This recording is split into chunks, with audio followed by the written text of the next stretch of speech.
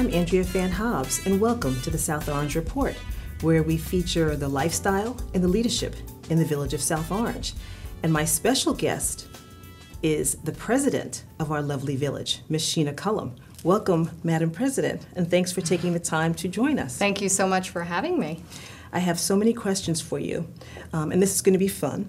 You know, one of the easiest interviews you will probably have during your tenure. How's that? I love it. Okay, good. Let's go.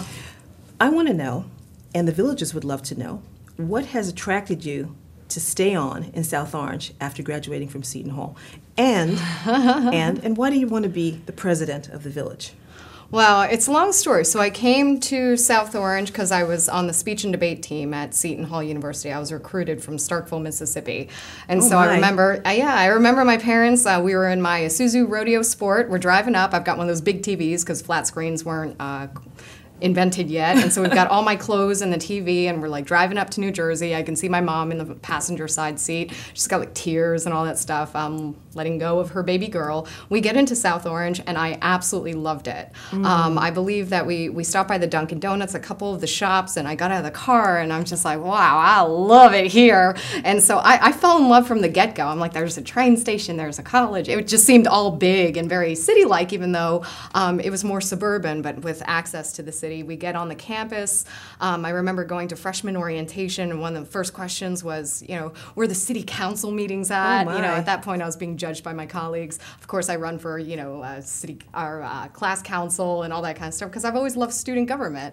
And so I got here, I learned about the board of trustees. I started going to meetings when I was 17 at the time. I became addicted. I started meeting residents in the community, and it was just kind of a love fest. Like, I just loved everything South Orange.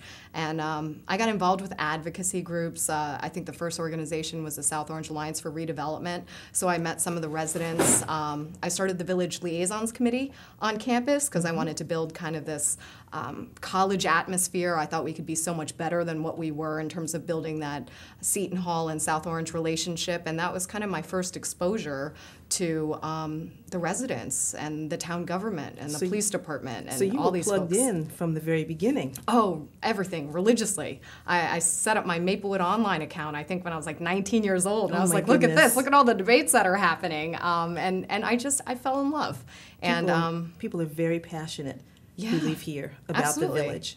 So what's your vision for the village now that you are our Madam President? What isn't the vision? Well, going back to my time at Seton Hall, I always thought the opportunity was building a college town. I'd love to see an anchor store of the university in our downtown. I love student housing in our commercial districts. I think there's a lot to be said about retail and the shopping experience. We've got some great developments coming online, one being with Third and Valley. We saw finally the Bifas lot now turned into the Gateway. But let me ask you, Sure. What anchor stores are we targeting, or are you specifically targeting? Well, the challenge is the parking standards. Yes. This is something that I talk about in conferences all the time, is that people say, like, can you get an Anthropology? Can you get a Panera? All these big names. And normally what they require is sufficient amounts of parking, which is not something that we can offer. In South Orange, in our downtowns, we follow a shared model of parking. When retailers locate to, say, Route 10 or Route 1, they're counting the number of vehicles that are driving by. That's how they decide whether or not they're going to create a destination store.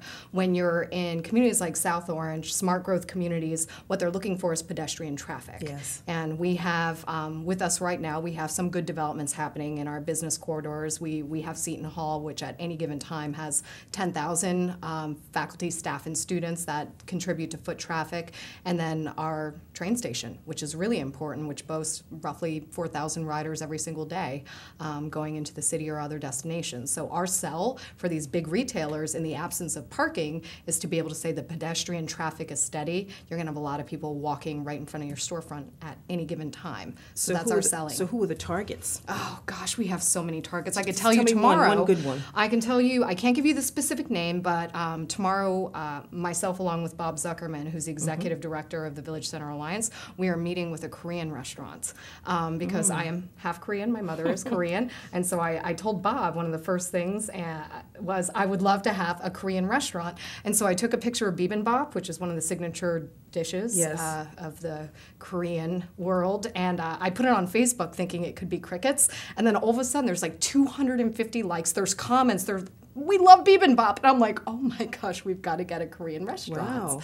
Wow. And so that's one thing. I've also been working with Seton Hall because I'd love to have their campus bookstore in our central business district. Like, we need some type of anchor that shows you as soon as you get into South Orange, as soon as you get off the train, like, this is South Orange, home to Seton Hall University. And I think having a welcome center, a bookstore, if you look at the Gateway, they call it the Gateway in New Brunswick, where they have a bookstore, Barnes and Nobles mixed, and they partnered with Rutgers University, is a really great anchor for the business district. And I feel like we could do something really cool, mixed with a cafe or of some sort, but just having that presence would be wonderful. There's a new, where the Family Buffet is, there's a Thai restaurant, fusion place coming in there. In the Neelam spot, there's another Indian restaurant. So there is a lot of interest. And what I think people say is there's a lot of vacant storefronts. Yes. A lot of those properties, there are people who are developers who are looking to redevelop blocks. So it is no fault of our Village Center Alliance or the lack of recruitment, is that the property owners right now are looking to make significant renovations and investments into those existing properties. Wonderful. And that's why some of those spots don't have new tenants, because bringing in somebody to say, eventually, you're going to have to leave in the next 6 months and a year isn't really fair. So that's why they're remaining empty right now. We're going to come back to the developments. Okay. Let me ask you about the first few months in office. I would ask my daughter when she was in primary school at the end of every day, what are your roses, what are your thorns? So what were the wonderful things about the day, and what were the challenging things? So what have your roses been since taking office, and what are the thorns? And essentially, what do you know now that had you known day 1, 2, and 3 would have made life so much easier for you? Okay, so I'm going to tell you the truth. We're on camera. Okay, so I love every second of it. It is everything that I hoped it would be. No, it is absolutely true. Everybody plays nice. No, and that's the part that's so exciting about it, is that you meet all these different personalities, and ultimately, and I use this example on the campaign trail, is that there's all these moving pieces to any good community. Everybody has their interests, things that they want to see, things that they really dislike, and it is the job of the village president and the governing body to create the total picture. Is that we're continuously shifting puzzle pieces around to try and create what this beautiful picture is. And for me, it's Destination South Orange. I always use that, we coined that phrase in our campaign to talk about South Orange being a destination for anything and everything people want out of this community. And so I think the challenging part is what makes me the most happy. The downside is I hadn't anticipated the time commitment. I did a lot as a trustee. I was on the governing body for 2 years. I was a volunteer for 14 years. Like, I'm not scared of hard work. But because it's a small community, we have 16,000 residents, and then we have 10,000 on Seton Hall's campus, there's a personal connection that people have with me and that I have with them, where we're on Facebook or we're on Twitter, or I've been to neighborhood meetings where people feel very comfortable just calling me directly or emailing me directly and expecting a pretty quick response, because we have those relationships. And I run out of... to create some boundary now. I've run out of time in the day. And because I spend a lot of time behind the computer and in meetings, it's stopped me from being with what I deem the most desirable part of the job, which is with the people that I serve. I loved going to neighborhood meetings and block parties and events, and those were all the things that I felt great about, is because then you get to actually listen to people, and you're, hey, what do you think about this? You get all these informal conversations with folks about what they like, what they don't like, what they don't understand, and the questions. So and I wish I had more of those answers. So what are the hot buttons from people going to your community meetings and activities? What are you hearing? Well, what do people really want?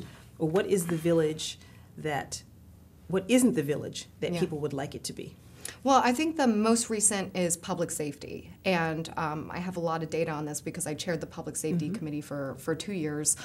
Prior to getting elected to the Board of Trustees, I was the chair of the Citizens Public Safety Committee, so public safety is something that's very important to me. And what I tell residents, because we'll have incidents happen, we're not in a bubble. We don't live in a bubble. We're we don't experience crime, we do.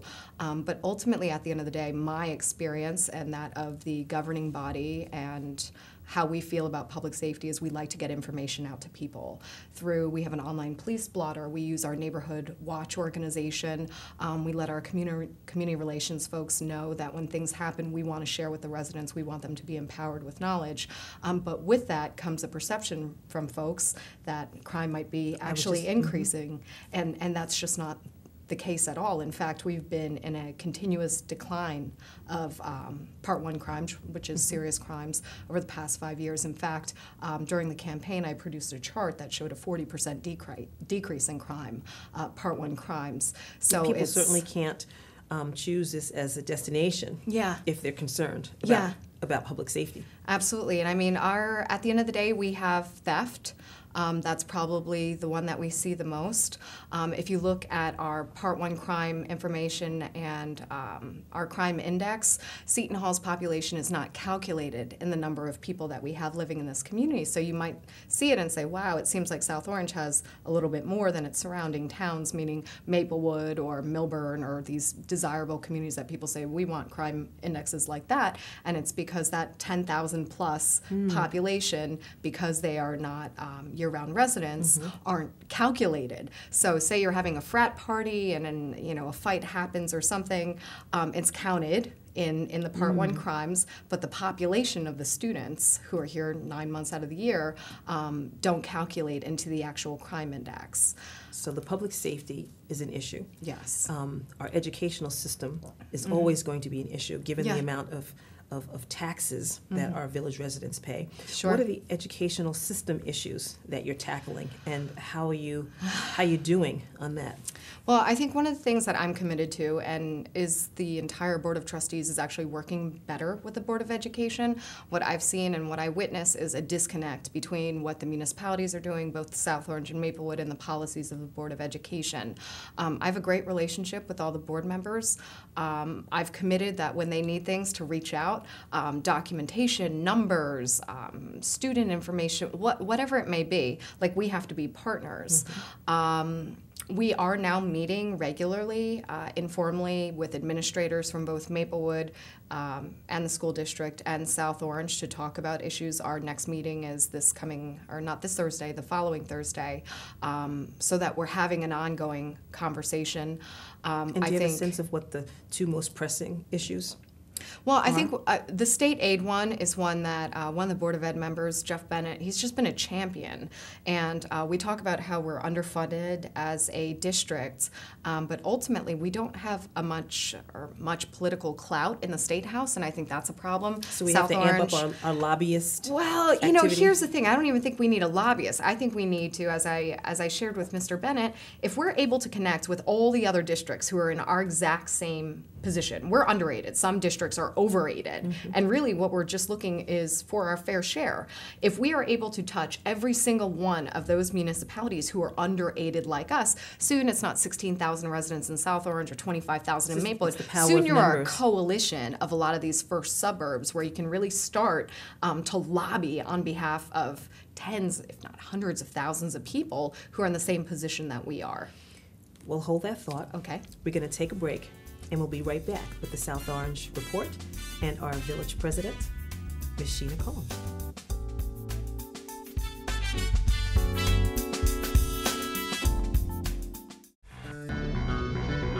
Television is a powerful and influential medium that allows different groups the opportunity to produce programming that directly affects their own communities. Public, educational, and government access channels ensure that all people, regardless of race, age, gender, disability, religion, or economic status, have access to local government information and the use of a public communication forum. Make sure everyone has a voice. Support your local PEG channels.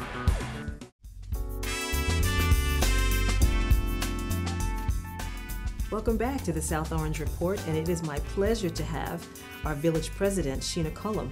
So, Madam President, just before the break, we were having a rousing conversation about a few things. Sure. I want to get back to the discussion of the development. Okay. Is the commercial and residential development good for our village? Yes, no.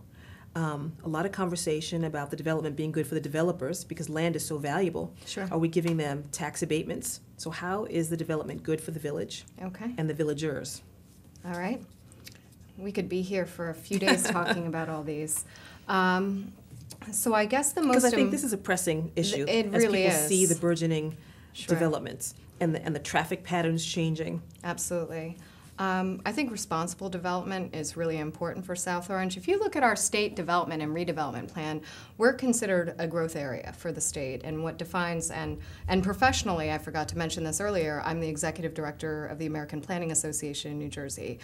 So I work with professional planners, transportation experts, developers, land use attorneys. So I get to see all different sides to this discussion. And I think that what we're doing in South Orange is very responsible. It's very environmentally friendly, and it's what makes us a leading smart growth community. So if you think about a growth area and why we're a growth area, I don't want to say an overgrowth area, but just a growth area where we can handle some capacity, is that sprawl costs this state and this country a lot of money. When you start building single-family homes out in the middle of nowhere, the infrastructure that's necessary for those developments, whereas right now what both millennials and baby boomers are looking for is what we're really positioned to develop and deliver on, which is kind of compact growth. And what I mean by that is denser units in our core downtown, our central business district, where people and the parking standards aren't high. Most of those folks aren't bringing two vehicles. They're not bringing school-aged children. We have those numbers. And ultimately, they're low municipal and school costs. So you have folks who are adding to the local economy. But are they really adding to the local economy to the degree to which we might be planning? And I'm asking because if these are millennials, are they in terms of the demographics and psychographics, are they commuting back to New York, so they're spending all of their dollars in New York, and are they coming here to do what I call bedroom out? Are they coming here to go to sleep, and they get up the next day and they depart? So are they really contributing to the local economy? The way in which we have planned? I don't have the data right in front of me, but there are models that project the annual spending of people who are commuters into the city. You'll generally have, what we've seen from our numbers in South Orange is that we are attracting young professionals. Both aren't commuting into the city. You might have one person who either stays at home or they work locally, and then you have one commuter. And then ultimately to spend all your time in the city is probably unlikely. You're going to capture a lot of that market on weekends where they're not driving to destinations. You either have the option to take the train into the city or you're shopping locally. And our Midtown Direct train is such a great facilitator of getting us into the city quickly. Well, that's a total other story because I just had a meeting in Trent to talk about train capacity, which is where my biggest concerns are, and I'll address that in a moment. But overall, adding people into our central business district, which is something that has always been in our vision plans and all of our master planning documents, and what is smart strategic planning for our community, I do think is a good thing. When it comes to tax breaks, everybody has kind of misunderstandings about how this works. That's why, Madam President, you're here to help clear up that nebulousness. This isn't a scenario where a developer comes in and we say, here, we're just going to give you a tax exemption or a payment in lieu of taxes or an annual service charge. A development may not occur without the incentive.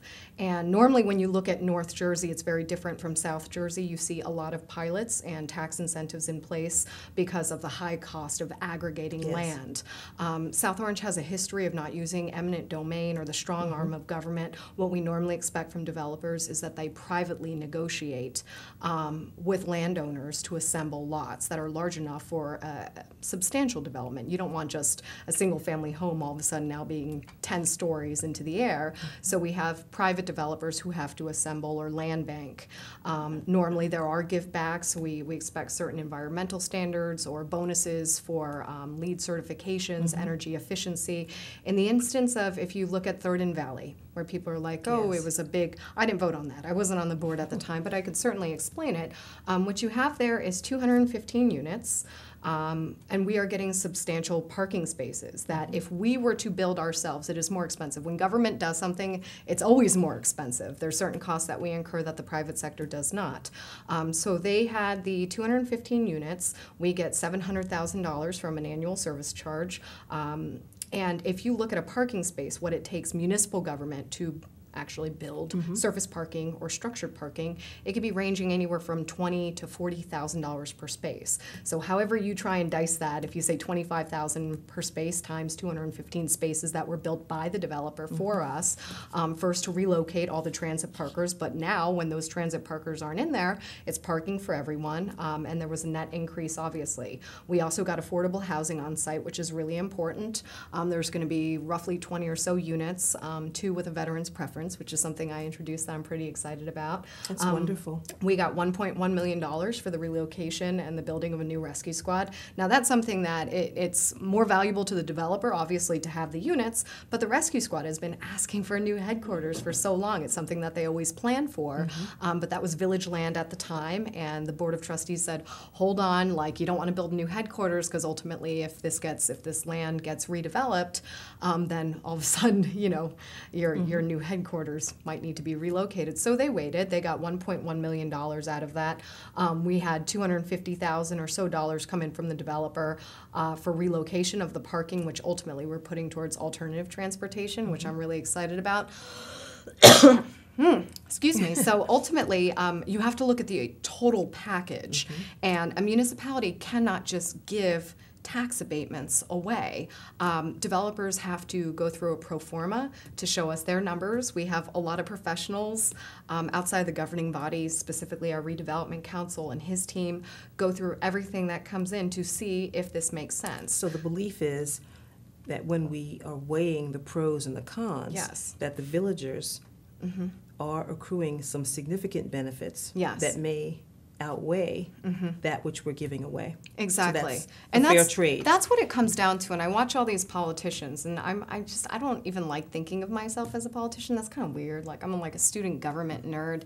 Is that everything is balanced. There's not like, you know, when you hear people like this is the right thing to do, blah blah blah. Like you do your best with the information and the opportunities that are presented to you. With that lot, it was surface parking. It's like, is our community character a surface parking lot or an old gas station that's contaminated?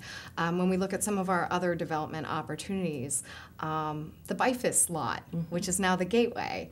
I appreciate having shopper parking on the corner of Church Street and South Orange Avenue. Absolutely. You know, the bane of my existence was trying to find parking downtown. Yeah. As a 20-year resident of South Orange, just coming downtown to shop. I mean, I can walk, you know, the mile from my house, but if I'm driving and want to park downtown, it was always a nightmare. So I appreciate that lot with 3 lovely hours to just meander downtown.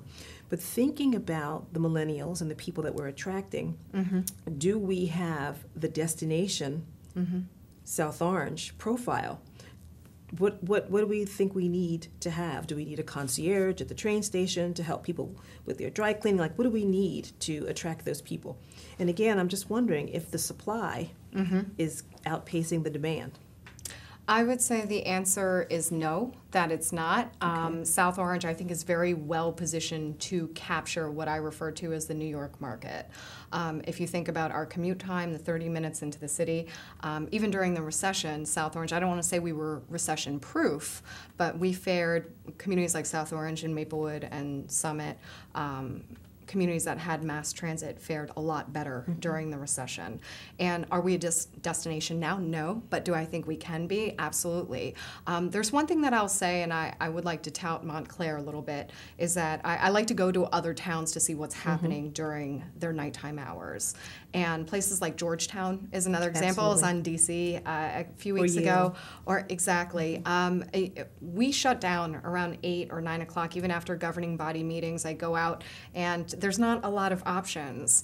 And I would like to keep us open more throughout the night, give opportunities for the college students to have something to do in our central business district, because if we're not providing those opportunities in the CBD, then they're happening in residential areas, and that's what we're trying to... So what do we need in the CBD? More anchors. I do think that Landmark, we recently sold our Village Hall. I think Landmark is going to be a destination. Anchors like Above and Ashley Marketplace, those are what I call anchors, is that they locate or they choose South Orange, and yeah, it might be a tax incentive that gets them here, but then all of a sudden you see investment come around them. In the instance of Village Hall, which is going to be from one of the best restaurant groups in the state of New Jersey, there's going to be a beer garden outside. I'm not encouraging drinking, but it's going to activate that corner, and I can guarantee you that we will see investment that's moving more east on South Orange Avenue, and as we strategically get more anchors throughout the town, then you'll see investment happen around them. I think that we have the right people in place. It takes a little bit of time. Getting the vision together takes a little bit of time, but we're seeing a lot of new people get engaged in the process. We're seeing all new volunteers come forward and say, like, we're passionate about South Orange. We want to be a part of helping out. So and things have come along. They are activating. Do you think because Absolutely. of your energy and enthusiasm, or is this just the right time, like an arc of activism? I think it's a little bit of both. First, I think positive energy is contagious, and no matter how many times I get beat down or somebody's not happy about something, like, I try to keep that positive outlook. Like, every day you wake up, if you look in the mirror and you say, like, I tried my best, I worked as hard as I can, I'm ready for the next day. I think positive energy is really, really important, even if it means that people are going to disagree with you, because that's welcomed. I don't mind being wrong. I'm not the smartest one in the room unless I'm talking to myself, and even then, who knows? So I like having smart people around me, and I'm always pitching volunteerism, like, come help, okay? You don't like this? Come be a part of the committee process. So how do people get involved? Okay, so there's a million different ways. I think the way typically people get involved is they know somebody, and then that person is like, oh yeah, absolutely, come check out this committee meeting. On the village website right now, which we are redoing, I know it's looking a little beat right now, there's a volunteer directory. You can go read about all the different opportunities. You submit your resume. It's not like this intense vetting. Like, we're happy to have volunteers. Most of our committees, you can just sit in and participate, because we're getting a lot of value from that. You submit your resume, what you're interested in. The Board of Trustees reviews all of that, and then we make appointments. Great. And if one of the committee assignments is full or it's a statutory board, then we'll redirect you to another committee until what you're looking for becomes available. And Steve Schnall is actually great. He's one of my colleagues on the Board of Trustees. He is all about civic engagement. So Great. He is pulling in new people who haven't been the ones who have done all the volunteering the past 10 years. You don't want a small group of people making all the decisions. Is it young people? Is it older people? Is there a combination of communities participating? You know what, right now, unfortunately, I think that it does tend to be a little bit older of a group, more male. It's weird if you were to actually look at the demographics. I don't know why that is, but I know that we are making a conscious effort to try and pull in more diversity that Wonderful. reflects our community in Wonderful. each of the different committee opportunities or boards or commissions. Great. I would like this to be like Scheherazade, where you come back and talk more I have about so much all the to wonderful talk things about. going on. I know, and I'm going to peek over at the time. I'm like, no way! Where did this time go? We're just getting started. But it's great. Thank you so much for coming. course. It's been wonderful, and there are so many more things that our villagers would love to know about our Madam President Sure. and about what's going on. So Okay. you must promise to come back and talk to us more. I'll be back. Okay, great. Thank you. This is Andrea Fan Hobbs. Thank you so much for joining us on the South Orange Report.